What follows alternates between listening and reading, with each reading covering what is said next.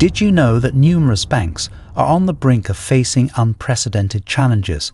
Since the beginning of the year, investors have been apprehensive, with all eyes fixed on March 2024. So, what's the significance of March 2024? Let's clarify. The US banking system relies heavily on a crucial scheme, slated to end in a matter of days, particularly on March 11th, a date ominously termed the Red Letter Day. Why the concern? Because this marks the conclusion of the Bank Term Funding Program, BTFP, a lifeline that has sustained the US banking system for the past year. The collapse of regional banks like Signature Silvergate and Silicon Valley unveiled vulnerabilities. It was a domino effect triggered by mass withdrawals, primarily from tech and crypto businesses, coupled with more appealing savings rates elsewhere. With similar challenges looming for banks in 2024, the aftermath of these failures was nothing short of severe. Profitability took a hit, compounded by interest rate hikes that had already weakened balance sheets. Silicon Valley's collapse in March 2023 set off a chain reaction, resulting in a bank run and significant disruptions. Before we go further, please make sure to subscribe to the Financial Scoop and leave us a like below this video. The BTFP came to the rescue, providing a means for banks to borrow from the Fed using bonds as collateral, thereby mitigating the impact and restoring stability. However, with the imminent closure of the BTFP, banks are preparing for a bumpy ride. The aftermath may lead to increased borrowing costs, squeezing profit margins and potentially tightening credit availability, which could pose challenges for the economy. Already, warning signs are evident. Shares of New York Community Bank are plummeting, and efforts to raise equity capital suggest deeper underlying issues. The bank's woes stem from deteriorating commercial real estate loans, exacerbated by shifts in office and retail spaces driven by the pandemic. As concerns mount over the commercial real estate market, analysts warn of an impending crisis, echoing sentiments expressed by billionaire investor Barry Sternlicht and Soared Capital CEO. The stage is set for what could potentially be the most significant commercial real estate crisis in US history. Brace yourself, as the repercussions may reshape the financial landscape for years to come.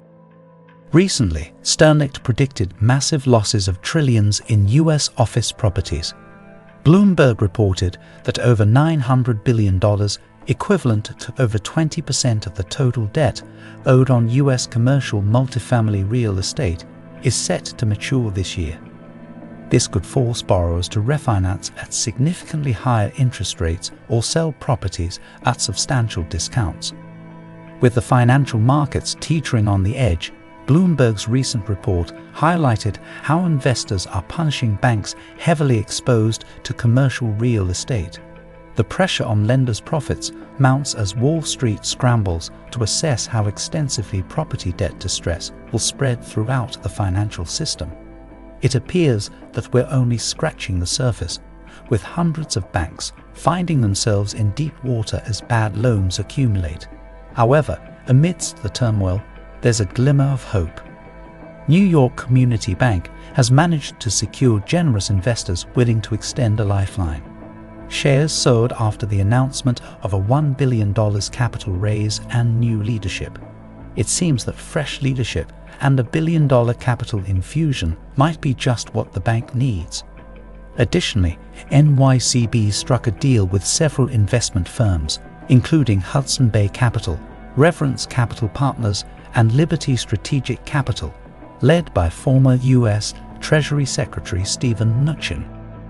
But will this be sufficient to rescue New York Community Bank?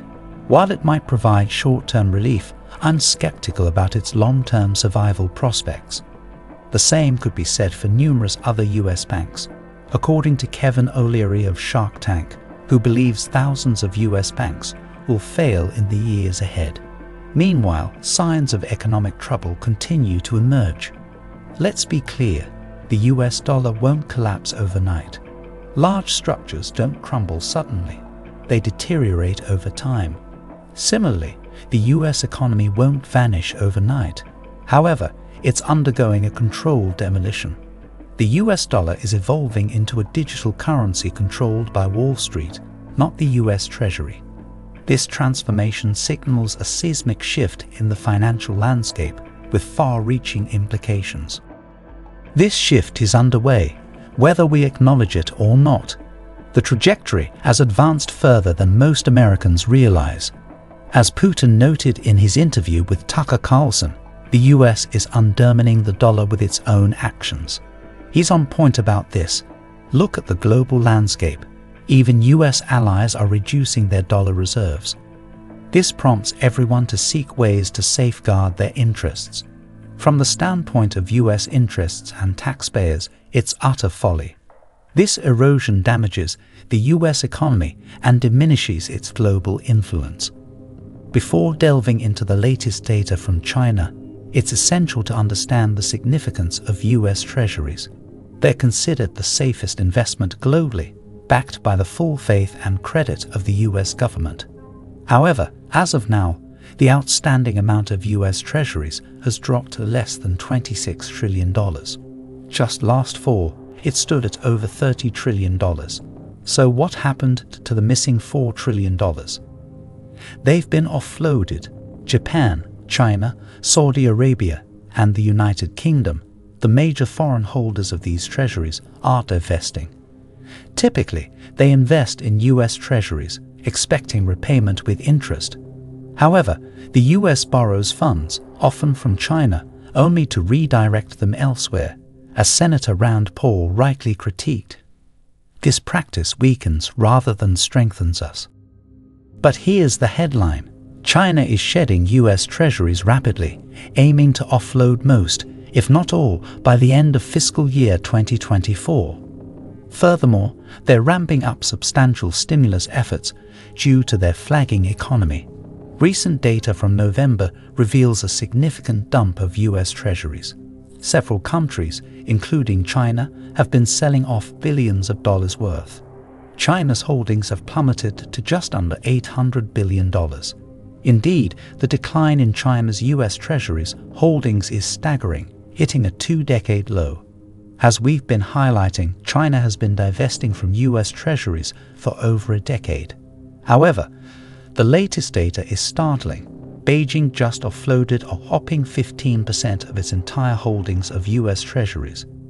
If they were to sell them all at once, it would wreak havoc on the United States. Congress is well aware of this, conducting tabletop exercises to prepare for such a scenario. When questioned about contingency plans, Treasury Secretary Janet Yellen acknowledged the risk posed by China dumping its $859 billion in Treasury securities. So, how does this impact the banks? Experts anticipate tumultuous times post-March 11th. Powell may have no option but to raise rates to avert a crisis. However, such a move could spell disaster for small banks holding numerous commercial real estate loans. It's a vicious cycle. Rates rise, China sells more treasuries, the Fed prints more money, and the wealthy profit while the rest of us suffer. As the world watches, a crucial battle unfolds that could determine the fate of nations, with China's bold move casting a shadow over global economic stability. The next few weeks will be pivotal. It's crucial to stay vigilant and not be misled. The US economy is in far deeper trouble than many realize. We're on the cusp of a period of significant economic upheaval, coinciding with one of the most chaotic election seasons in US history. Thank you for watching, and stay informed by subscribing to the channel and leaving a like below this video for more videos. We would love to hear your comments down below. Stay safe, and we will see you on the next one.